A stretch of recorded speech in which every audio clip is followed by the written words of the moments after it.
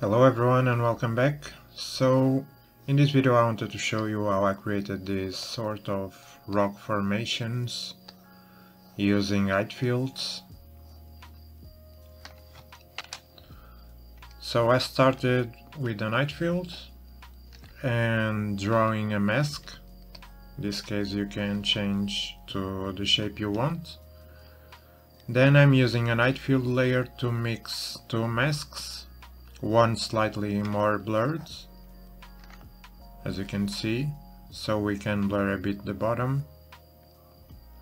And I'm setting the height field layer to maximum.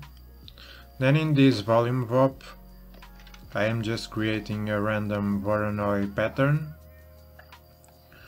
that will create different heights at each point. And you can change the seed and the minimum value and the maximum value or height, and this is done by using a Voronoi, the noise, and then using a random from the near output, just using a random, and I'm just adding a value here for the seed, and finally fitting the range and multiplying by the mask, the current mask.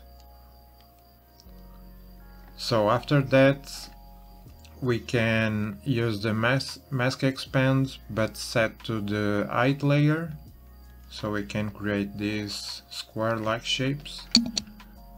You can change the amount. In this case I set it to a quite high value. Doesn't look much like right now, but should have a better shape at the end. Then I'm blurring a bit and clearing the mask. Then right here I'm just creating the slope layer masks that we will use later, then just clearing. And then I'm using a height field noise here, set to Shabby Shab cellular, as you can see. And then I'm using a distort by layer that will create these random shapes, as you can see.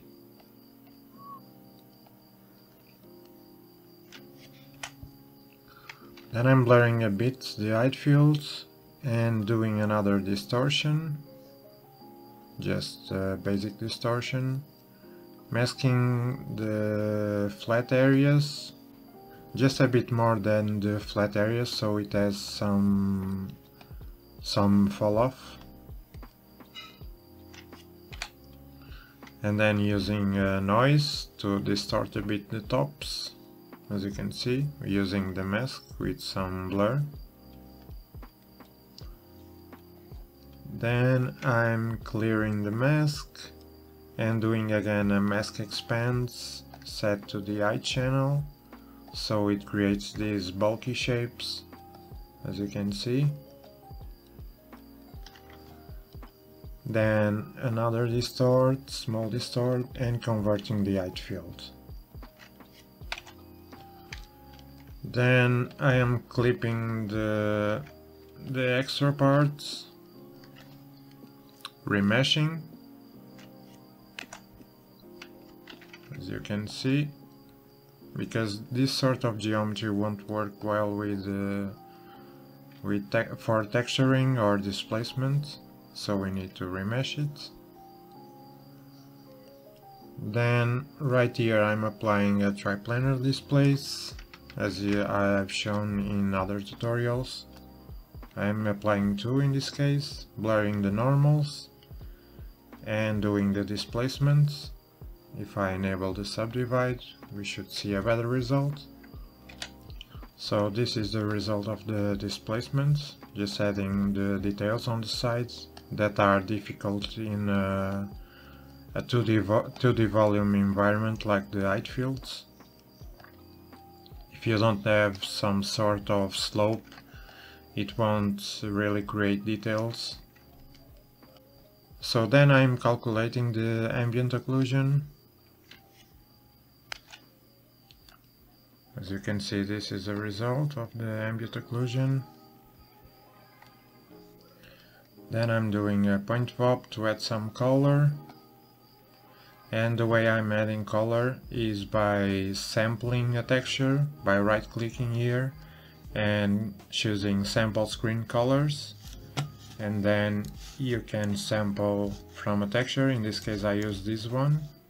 Just drag the mouse along the texture. Then I'm just, since it's too dark, I'm using a quick material. And that should give us a more normalized output. So yeah, that's basically it. If you want to download the file, feel free to do it on my Patreon. And let me know what you think in the comments. Thank you and see you in the next one.